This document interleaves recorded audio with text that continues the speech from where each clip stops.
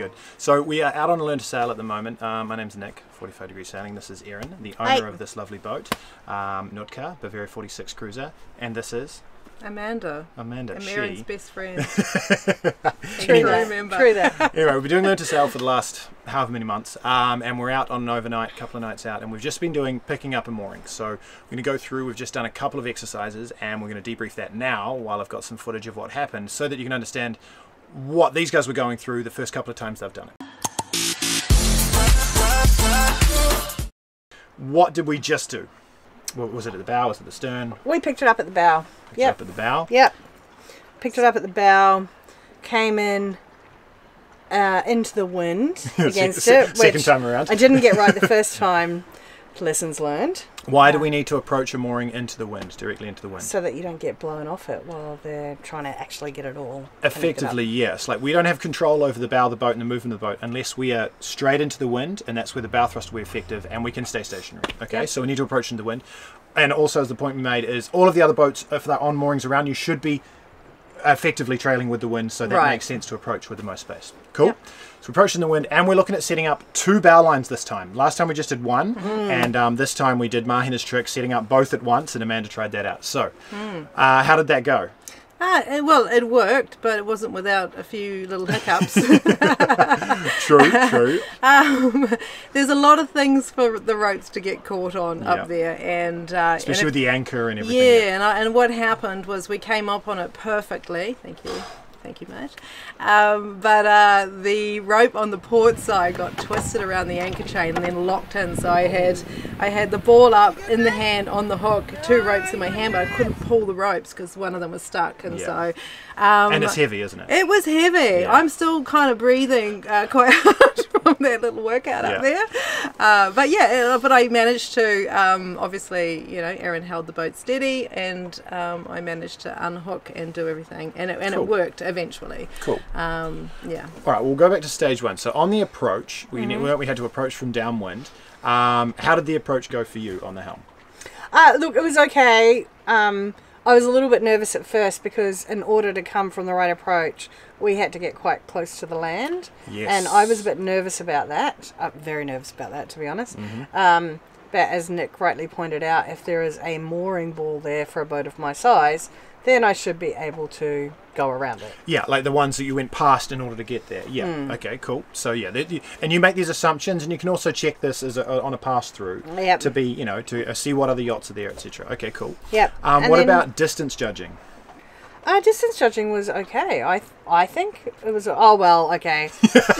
Yeah, fair enough. We were further away than I thought I was, so I went into neutral probably a little earlier than I needed to. Which is fine. We can always top up our speed. Yeah, and which I did. So then I had to go back into forward to make sure that we had enough momentum to get there. And I think the second time judged it right pretty well.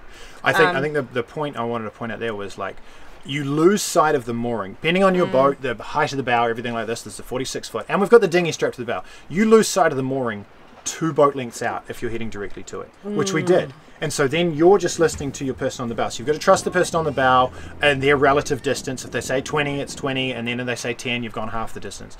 All right. But knowing that communication between the two is really important, isn't it? Because you thought you should have been on the mooring, and Amanda's saying we need to go further. Right. Yeah. And then there was one occasion where I remember saying, "Are we close enough?" You said no. So I thought I needed to bow thrust to starboard a little bit, but actually you were just like, no, if we just wait a minute, we're going to be close enough. Yeah. So it didn't hurt anything. No. But no. I probably, don't do anything unless you give an indication. Yeah, I mean, look, the thing was I wasn't saying anything because everything was going so well. And that was our plan in the beginning. It's like, right, if you don't hear that you need to move the boat in a certain way, then everything's going okay and you assume it's okay. Yeah. And the one thing we did want to communicate is if you're worried about any lines next to the bow thruster, just to say do not bow thrust for whatever reason that is. Otherwise, the skipper's job, the helmsperson's job is to keep that boat stationary as close to that mooring as possible. I think that worked out. I think when you made contact this time, we stopped the boat pretty well. Yeah, yeah, it went well. It was good. It was almost stopped anyway. So. All right, so the double lines at the bow, Amanda, how did that go? I think I would prefer to do a single line, only just because I'm learning how to manage, the hook and the weight of the buoy, and And also, I think if I set up the lines again myself, I want to make sure that they don't get caught on things, or they're not set up incorrectly. So I done a quick demonstration beforehand of how you'd set up 2 lines, and she left it like that. So she trusted me, but you never trust someone else with your job. So I just run it around the anchor and say, hey, this is how it'll look. But it was not out from the cleat, and so therefore it was foul. But the good thing is managing that, because I was watching from the footage, managing that, you can take all the tension on your starboard line first, and then you can deal with the other one. And I saw you took it off from the cleat, you got it sorted, we're all good. But there's a lot of spaghetti at the time, isn't there? Oh yeah. It's a very small space up there with a lot going on, and then you add 2 sets of ropes and boat hooks and stuff, and then you've kind of you got to have the plan in your head. And I think if you've got a crew member, an extra crew member that can be there just to take the hook or hand off a line, that's really helpful. So you've got an extra person on the boat, you want to give them a job. That's the job I tend to like to give them. Well, that's something else that we talked about, was just the fact that until one of the lines is secure, I need to stay on the helm. But once we have at least one line secure, I can walk up and then help with managing lines. And the reality is, if you've got one line secure, you can take a coffee break. And then come back to it. But effectively, that's the whole point. Get one line on, have a shot at Archaea, and then come back to it. Okay, cool. So what would you do differently on the next run?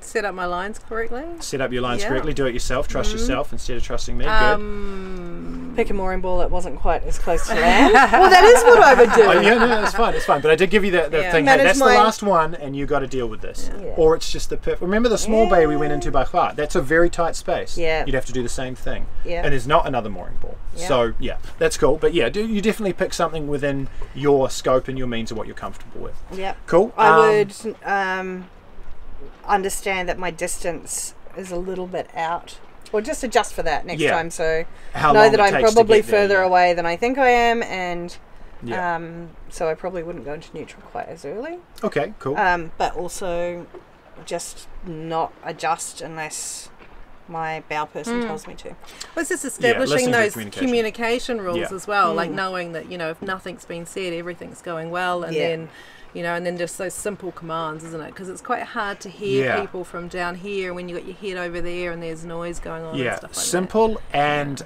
consistent. All right, so you practice the things that you say and you use them the same every time. Contact when I hit the buoy. Neutral, or stop. This is stop. And because often in the noise, the wind and everything, you can't hear it. Everything like that. And one of the big things we haven't had to deal with this today because it's not that windy. But if you get to that mooring ball and you get on top of it and you get the hook in, and then everything's getting too heavy. This happens so often. Someone tries to hold it, or they break their boat pole because they're trying to hold the weight of the boat, or they lose their boat hook. All right, you cannot, but you should not be trying to hold the weight of the boat with your own strength. That is the helmsperson's job. Now, it doesn't mean they're going to get that right every time. If you cannot hold the strength, you say, I can't hold it.